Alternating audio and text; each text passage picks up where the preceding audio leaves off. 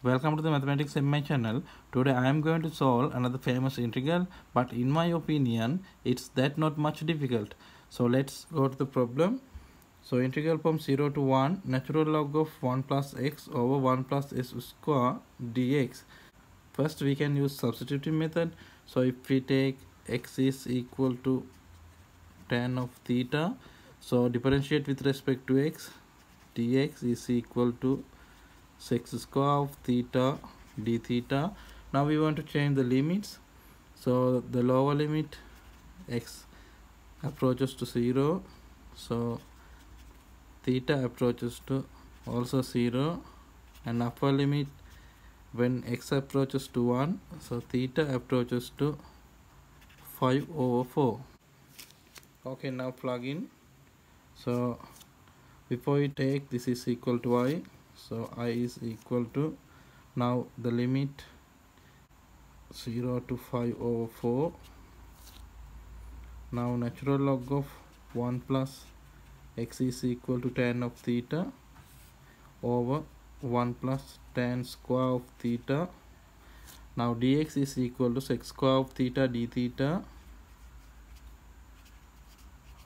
Okay, now we know 1 plus tan square of theta is equal to sec square of theta. So these terms get cancelled and we can write 0 to 5 over 4 natural log of 1 plus tan of theta d theta. And you know this property of integration 0 to a f a minus x is equal to, sorry, dx is equal to 0 to a fx dx. Okay, now we can apply this formula for this integral. So 0 to 5 over 4 natural log of 1 plus tan of, now 5 over 4 minus theta d theta.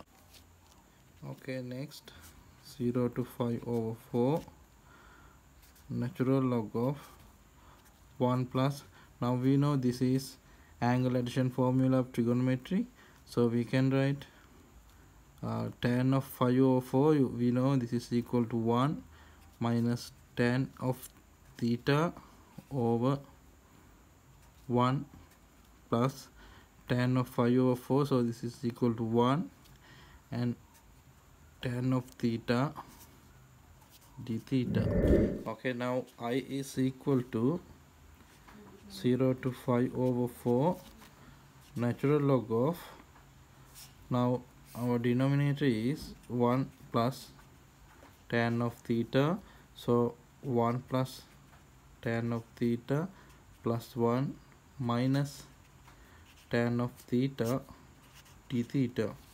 Okay, now 0 to 5 over 4 natural log of, now tan theta get cancelled, so 2 over 1 plus tan of theta d theta. Now we know this property natural log of a over b, so this is equal to natural log of a minus natural log of b. So we can apply this theory. So we can write 0 to 5 over 4 natural log of 2 minus natural log of 1 plus tan of theta d theta, and then natural log of 2 0 to 5 over 4 d theta, and minus 0 to 5 over 4 natural log of 1 plus tan of theta d theta. And now we know this is equal to I. Okay, now we can get it this term to left hand side, so 2 times I is equal to natural log of 2, now theta from 0 to 5 over 4, so natural log of 2 times 5 over 4. So now we want to I, so I is equal to 5/8 natural log of 2. So this is the answer. If you like this video, please subscribe this channel. Thank you for watching.